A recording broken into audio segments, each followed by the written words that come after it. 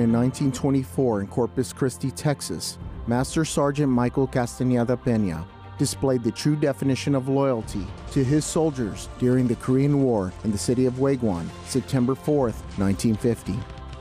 During this fierce battle, Pena realized their unit had a scarce supply of ammunition and knew they would not be able to hold their positions. He did not think twice as he ordered all his men to fall back as he manned a machine gun to cover their complete withdrawal.